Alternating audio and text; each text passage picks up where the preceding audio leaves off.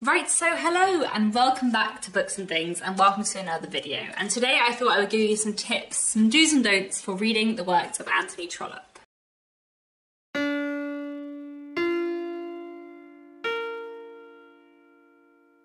So in the last year I've done a couple of other videos like these. I've done a video with tips on reading books by Jane Austen and a video with tips for reading books by Charles Dickens, and people seem to enjoy them, so I thought I would do this Victober a video with some tips and tricks, some do's and don'ts for reading Anthony Trollope, which I thought especially might be useful to put up somewhere near the beginning of the month because our group read for Victober this year is The Way We Live Now, which is a wonderful Anthony Trollope book, and I know a few people are reading Anthony Trollope this Victober for the first time, and I thought it might be useful to give some tips. Before I get started with my list of 10 tips for reading Anthony Trollope, I will say that quite a lot of it is focused on like where to start with Anthony Trollope, because I feel like actually Anthony Trollope is one of those authors who is just wonderful as soon as you get going. I feel like most people I know who like Anthony Trollope a bit like Anthony Trollope a lot, if that makes sense. Tip number 1, don't necessarily start with the series. So Anthony Trollope wrote 2 big 6-book series of interconnected novels, the Barsetshire Chronicles and the Palliser novels, also known as the Parliamentary novels. And a lot of people start with these 2 series because they are probably Anthony Trollope's most famous works, or they're definitely among his most famous works. And the Barsetshire Chronicles especially are a place where a lot of people start when they read Anthony Trollope. Partly, as I said, because the 2 series are his most famous things, and partly also because the first book in the Barsetshire Chronicles, The Warden, is very short, which, you know, not all Anthony Trollope books are. I have many other books in this pile which are not short, but The Warden is very short, which means a lot of people end up starting with The Warden as their first Anthony Trollope book, beginning the Barsetshire Chronicles, which I don't actually think is the right place to start with Anthony Trollope, for a couple of reasons. One, because while The Warden is very short, it is mostly about church politics, which I love, but it's not going to be for everyone, and it is probably more like a book for people who love Victorian history and are interested in all elements of Victorian history rather than just like a great read in its own right. I mean, it has some really interesting like moral quandaries in it, and I do think it's a great book, but I feel like a lot of people start Anthony Trollope with the Barsetshire Chronicles, start reading The Warden and don't get on with it, and then think they're not going to like Trollope, and it's not actually necessarily that good an example of his work overall. I also feel like starting with one of the series can feel quite daunting, and starting, you know, a new author with the beginning of a long 6-book series is not necessarily the best way to go about getting into an author's work. So my first tip for Anthony Trollope and for getting into reading Anthony Trollope is don't start with one of the series. And my second tip, on a kind of related note, is don't read the series out of order. Another thing I think people do quite a lot with Anthony Trollope is hear that The Warden isn't a great place to start with Anthony Trollope and therefore read a later book in the Barsetshire Chronicles, such as Dr. Thorne, which is a very popular book, one of his most famous books, and is the 3rd book in the Barsetshire Chronicles. But I personally think that if you read the Barsetshire Chronicles or the Palliser novels out of order, then one, you will spoil yourself for reading the rest of that series, but also it will be quite confusing because there are a lot of characters who mean more to you if you've met them before, and also like the emotional impact is just not the same if you read those series out of order. So there is the Barsetshire Chronicles and then there is the Palliser novels, and the Barsetshire Chronicles is a series of 6 interconnected novels all set in the fictional county of Barsetshire, and then the Palliser novels is a series of 6 interconnected novels, all of which look at Parliament and politics and also kind of focus on a family called the Pallisers, although the Pallisers are kind of more important in some books than others. But to make matters more confusing, the Palliser novels and the Barsetshire Chronicles are also interconnected, and there are several characters who crop up in the Palliser books who you would have met in the Barsetshire Chronicles. So if you read the Palliser books first, you will also spoil yourself for the Barsetshire Chronicles. So if you want to read Anthony Trollope's 12-book magnum opus, then you need to read the Barsetshire Chronicles first and then the Palliser novels, and you need to read them all in order. I think maybe chronologically in terms of publication order, the first Palliser book might have come out before the last Barsetshire book, but my recommended reading order would be all the Barsetshire Chronicles, then the Palliser series. So the Barsetshire Chronicles being The Warden, then Barchester Towers, then Dr. Thorne, then Framley Parsonage, then The Small House at Allington, then The Last Chronicle of Barset, and then you can read the Pallisers, Can You Forgive Her, Phineas Finn, the Eustace Diamonds, Phineas Redux, the Prime Minister and the Duke's Children. But as I have just said, don't start with the series because it is a bit of a headache to work out the reading order. Also, the Barsetshire Chronicles I love, and I think they're truly fantastic, like one of my favourite works of literature of all time, but it does start off with a lot of church politics, and then the Palliser novels start off with and continue with a lot of politics, parliamentary politics, and also the Palliser novels are in general very upper class, which sometimes is fine, but sometimes I get a bit bored of reading about all the lords and ladies. But anyway, basically, don't start with the series, and if you do start with the series, please don't read them out of order. But anyway, my third tip, a more useful tip for Anthony Trollope, is do think carefully about where to start. Anthony Trollope wrote 47 novels, so you know, there is a lot of choice and it's really, really hard to know where to start. And like I said, a lot of people end up starting with the Barsetshire Chronicles, and I'm not sure that is always the right decision for everyone. Sometimes you start with the Barsetshire Chronicles and you might love them and that's fine, but I think a lot of people do start with the Warden and then don't really love it and then kind of don't know if they're going to get into Anthony Trollope, when actually there are a lot of other novels which I think would be great places to start. So I would say that in general, Anthony Trollope has like two kinds of books. He has shorter focused books that are really about one thing and are about like working out that one thing. And then he has longer books which have like 10 different interweaving, intersecting narratives, all woven together in a wonderful, fun way. So I have a few recommendations on where to start, depending on whether you think you would like a focused book best or a sprawling book best. So if you're interested in a shorter, more focused book, one thing I would recommend is Dr. Wurtle's School. This is a fantastic book which basically looks at a school teacher dealing with a moral dilemma in connection with one of his staff, and it's really, really fantastic, quite short, very focused. I really, really love it. I think it gives you a good taste of Anthony Trollope as a writer. Another book that would fit into this character is The Belton Estate. I only have this very fancy looking edition, which I found in a second-hand bookshop last month and I love. But The Belton Estate is a wonderful novel, about 350 pages, so you know, for Anthony Trollope on the shorter side. And it's basically looking at a love triangle, but it's a really great Anthony Trollope book, one I really, really recommend. Or you could read Lady Anna, the story of the daughter of an earl who may or may not be illegitimate, bit hard to know, who falls in love with a tailor. So it's a book about kind of cross-class romance and a young woman who is determined to stick to her word, I suppose. It is a little bit repetitive. Like, it's one of Anthony Trollope's books which is very focused on one idea and definitely doesn't need to be 500 pages, but it is also really, really good. I don't think it's a terrible place to start with Anthony Trollope. There is also An Old Man's Love, which is a story about a man in his 50s who falls in love with a woman in her 20s, and what happens when she has to choose between a feeling of duty to him and a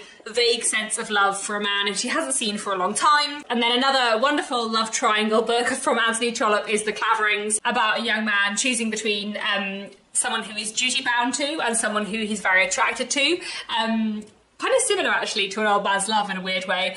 But yeah, The Claverings is a really, really wonderful book as well. Or if you're into a big, weaving, sprawling plot with lots and lots of different narratives, then you might want to read The Vicar of Bullhampton, which has a love triangle, a murder and a property dispute. Or you could read He Knew Who Was Right, which partly looks at the kind of breakdown of a marriage, but also looks at various other couples and love stories and intricate class dynamics. I haven't read this one for a very long time, but it's very, very good.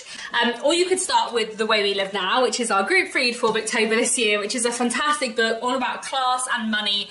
This is a good one to read if you like Dickens, actually. This has a lot of plots weaving together and a lot of different characters, all kind of surrounding this man, Mr. Melmotte, who has a lot of money and no one knows where he's got it from. Or you could read The Three Clarks, a book about three Clarks and their various romantic relationships and efforts in their career. Or you could read Orley Farm, which brings together lots of different characters and love stories, all surrounding a property dispute about who ought to own Orley Farm. And hopefully that is like a lot of places to start with Anthony Trollope, which are not his two big series. I really recommend starting with a standalone, seeing how you go, and then maybe reading the Barsetshire Chronicles after that if you get on with Trollope as a writer. My fourth tip for reading Anthony Trollope is don't be put off by the length. a lot of Anthony Trollope's books, his most famous works, are very long, and obviously not just standalone books that are very long, but series that are very long. But actually, one, I feel like Anthony Trollope's long books are not inaccessible. Like, The Way We Live Now is so fantastic, and I really think it is a very decent place to start with Anthony Trollope, regardless of the length. Yes, it is long, but it is so worth it, and it is so good, and it's so rewarding, and also, I don't feel like it feels long.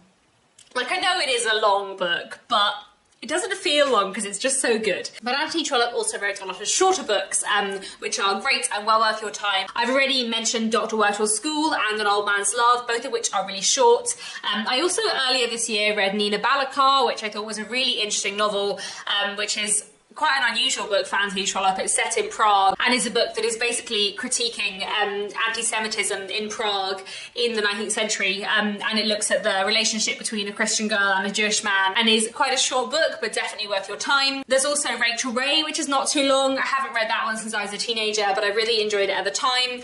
I've already mentioned The Belton Estate, which is sort of 350 pages, so it's not short, but it's definitely not long by Victorian standards. And I'd also recommend Christmas at Thompson Hall, which is a collection of Christmas short stories by Anthony Trollope.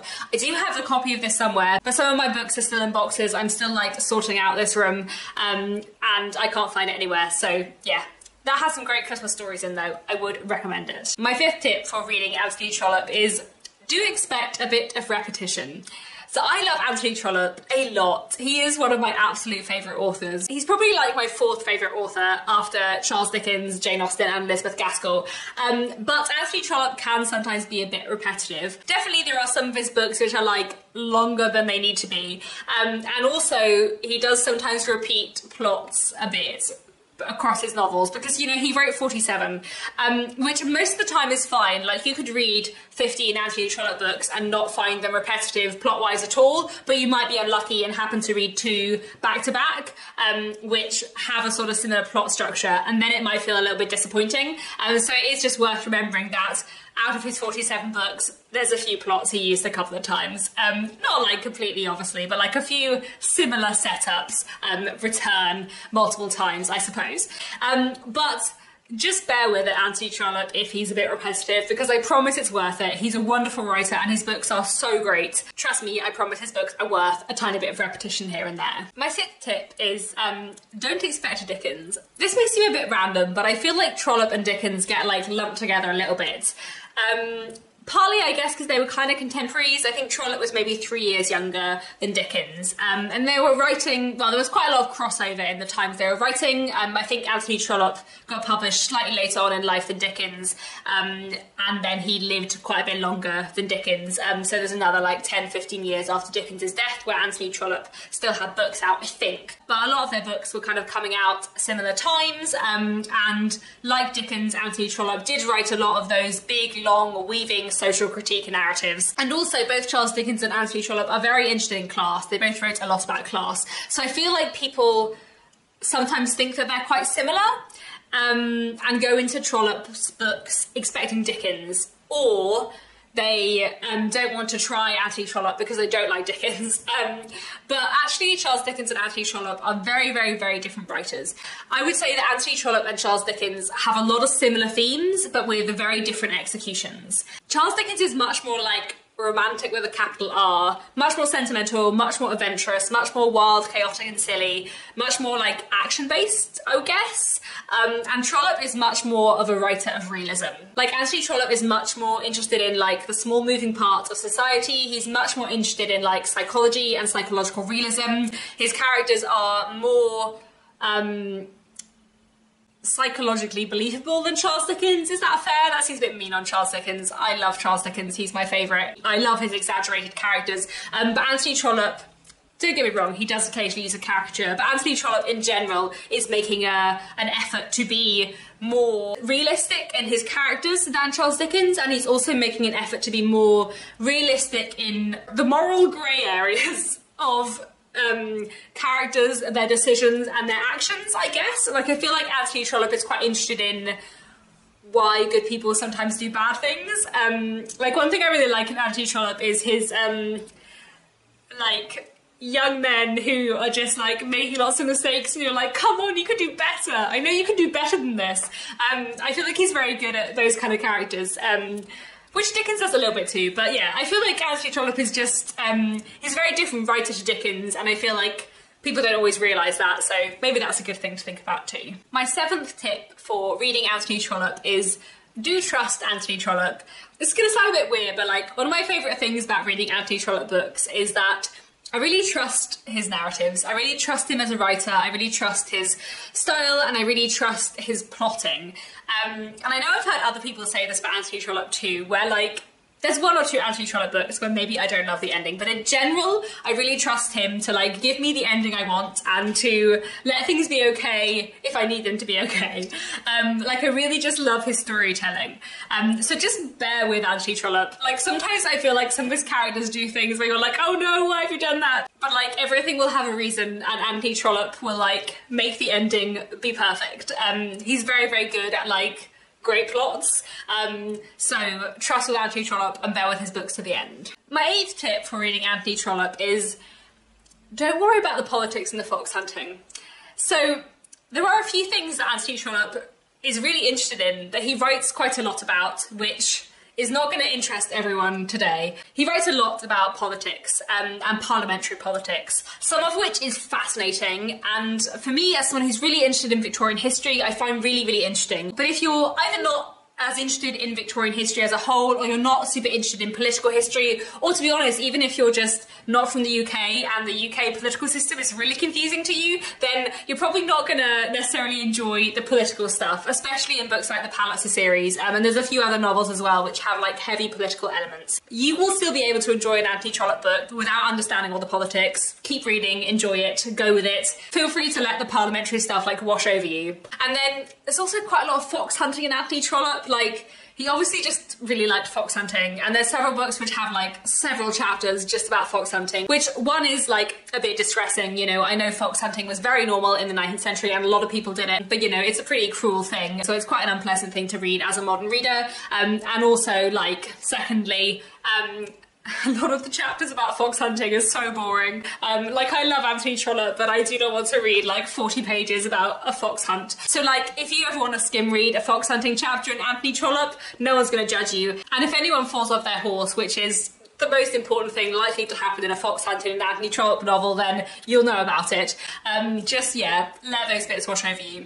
The other thing actually which Anthony Trollope writes about quite a lot, which can be a bit confusing and possibly less interesting for modern readers, is he loves inheritance law, and he's really interested with the intricacies of inheritance law, which I actually find really, really interesting, but I appreciate not everyone will. There's quite a lot of stories which revolve around like inheritance law and who a property belongs to, and actually a lot of great plots come out of that, but also be prepared that like, you don't have to understand all the intricacies of Victorian inheritance law to enjoy these books. You'll be able to understand enough to follow the story. Don't worry about understanding all the context behind these things. Anthony Trollope worked in the civil service most of his life, so he's quite interested in like the mechanics behind how things work and like systems and structures and how they regulate people's lives, I suppose. But like, you don't have to be as interested in those things to really get a lot out of Anthony Trollope books, because even if you're struggling with like the inheritance law plot, the characters are still wonderful, I promise. Then my final 2 tips for Anthony Trollope are the same tips I've had for both Jane Austen and Charles Dickens. I think they stand for classics as a whole. Tip number 9 is do try his books on audiobook.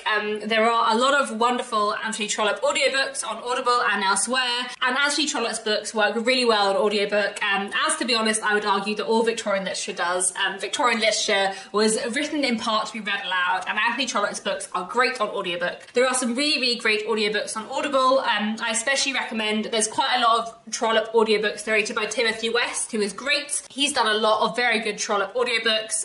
Tony Britton is also pretty good. He's done a couple of Trollope audiobooks too. Anthony Trollope works really well on audiobook, especially because Anthony Trollope has this like narrative style where sometimes he intervenes like almost as a writer, as a narrative voice into the story to be like, don't worry, it's all going to be okay, I promise, and then carries on with the story, which is just kind of like works really well on audiobook because it feels like the writer just having a chat to you.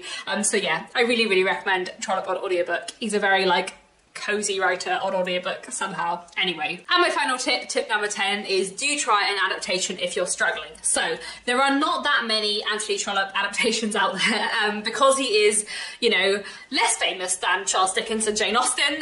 He is an author who is not as loved as he ought to be, in my opinion, and not as like critically acclaimed as he ought to be either. I'm still like slightly appalled that we didn't study any Anthony Trollope on my Victorian literature course at university. No Trollope. Shocking. Anyway, there are a few wonderful adaptations of Anthony Trollope books that I would like to recommend. So obviously this month in Victober, our group read is The Way We Live Now, and there is a fantastic adaptation of The Way We Live Now from 2001 that I would really, really recommend. It's got a great cast, it's got Matthew McFadden, David Suchet, Cillian Murphy, like before he was famous, and lots of other wonderful people. It's a really, really good adaptation of The Way We Live Now and a really great mini-series. So I really recommend that. There was also, from a similar time, I think a few years later, a wonderful mini-series of He Knew He Was Right, which I'd also really, really recommend. Another very strong mini-series and well worth your time. And then some of the Barsetshire Chronicles have also been adapted. The Warden and Barchester Towers were made into a mini-series called The Barchester Chronicles in the 1980s with Alan Rickman in amongst a wonderful cast. They're good too. They are from the 80s, so they are like, you know, slightly overacted as was the style at the time, but they're still a really good watch. And there was also a good adaptation of Dr. Thorne from 2016 that I would recommend. There is also a mini-series of the Pallitzer novels from the 1970s. I haven't watched them, but I do hear they're quite good, and I would like to watch them at some point. And definitely, if you are reading along with The Way We Live Now this Victober and you're struggling, or you finished and you loved it and you want to see a mini-series, then the 2001 adaptation of The Way We Live Now is fantastic. One of my favourite period dramas. Yeah, just very, very good. Okay, I think those are all my tips and tricks for reading Anthony Trollope. I feel like this has been a very long video and I've given you lots of different places to start and not start with Anthony Trollope, but I hope this has been useful. Do let me know down in the comments if you have any questions about Anthony Trollope, if you've read his books before, if you like them, if you're hoping to get into them in the future. And that's all for now. Thanks so much for watching, and I'll be back very soon with another bookish video.